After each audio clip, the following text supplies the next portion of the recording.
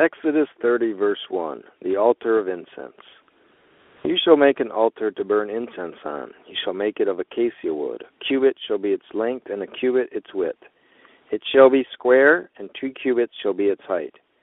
Its horns shall be of one piece with it, and you shall overlay its top, its sides all around, and its horns with pure gold. And you shall make for it a molding of gold all around.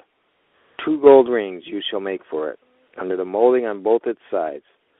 You shall place them on its 2 sides, and they will be holders for the poles with which to bear it.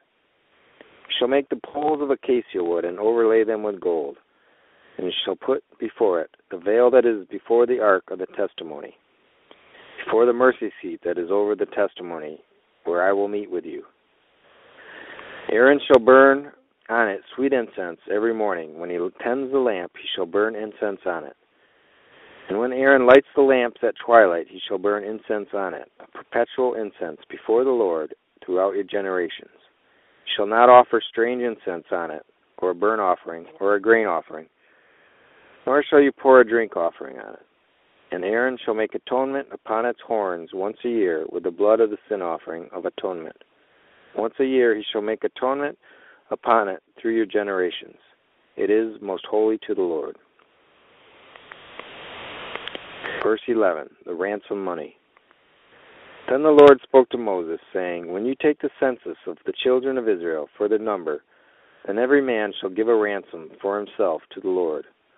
When you number them, that there may be no plague among them when you number them.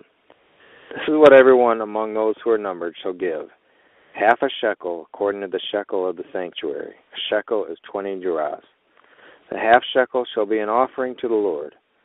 Everyone included among those who are numbered, from 20 years old and above, shall give an offering to the Lord.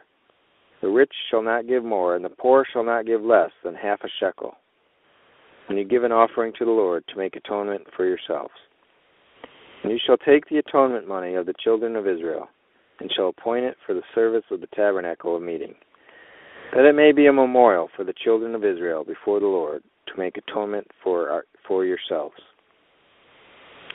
Verse 17, the bronze laver. Then the Lord spoke to Moses, saying, You shall also make a laver of bronze, with its base also of bronze, for washing. You shall put it between the tabernacle of meeting and the altar, and you shall put water in it.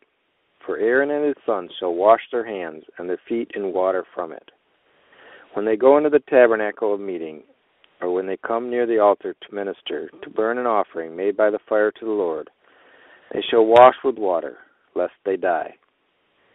So they shall wash their hands and their feet, lest they die, and it shall be a statute forever to them, to him and his descendants, throughout their generations.